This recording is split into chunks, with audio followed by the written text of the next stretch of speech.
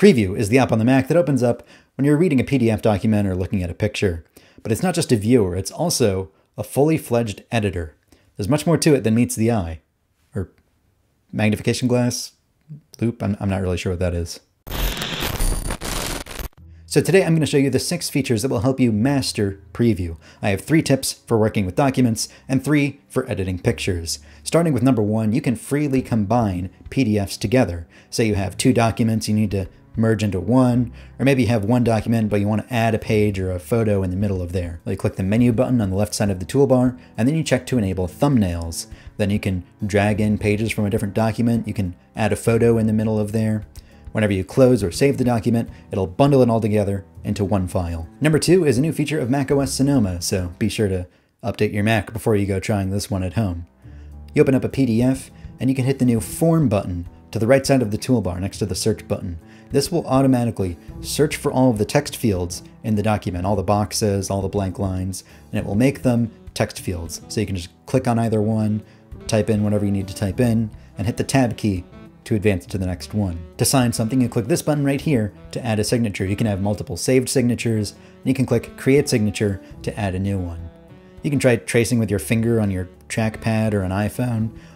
Even as a graphic designer myself, I have a hard time making this not suck, so I go with camera instead. You just sign your name on a blank piece of paper, hold it up to the camera, and it'll scan it and drop it in. You can just add your John Hancock right on the bottom there. Number 3, if there's a part of your document that you need to censor, use the Redact tool. It looks like a little black box.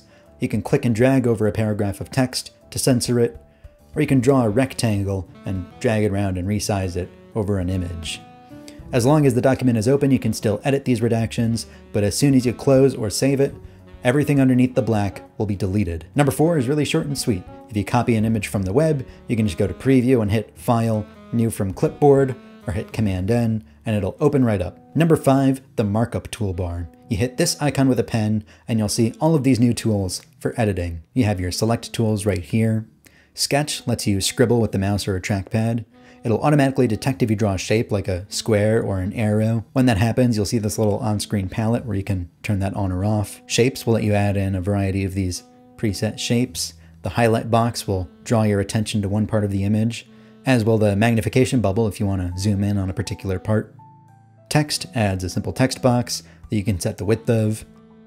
Signature works the same as it does before. Adjust color will give you all of these advanced sliders for brightness, saturation, sepia tone, and more. Adjust size will resample the image if you want it a different resolution, maybe if you want it smaller in an email or on the web. If you have something selected, you can click Shape Style to adjust the line thickness.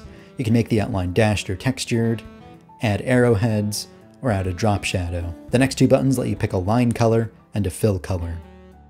Text Style, which is inexplicably very far away from the text button, will adjust the font, color, and alignment of a text box. An image description lets you add alt text to an image for accessibility. Now keep in mind that if you're exporting to an image format like JPEG or PNG, all of your edits will be flattened as soon as you save the document, but if you're saving to a PDF, someone might be able to go in and remove the shapes that you've added. So don't use the rectangle tool to censor your important documents. Use the Redact tool instead. Finally, number 6, you can instantly make a transparency out of any image, cutting the subject out of the background.